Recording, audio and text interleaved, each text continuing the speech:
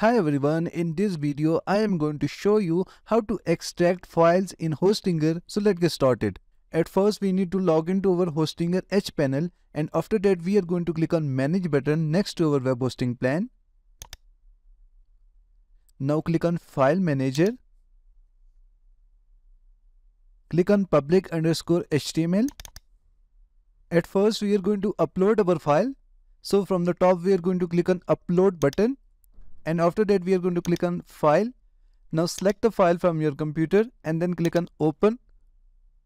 Our file is now uploaded. Just right click on your file and then click on extract.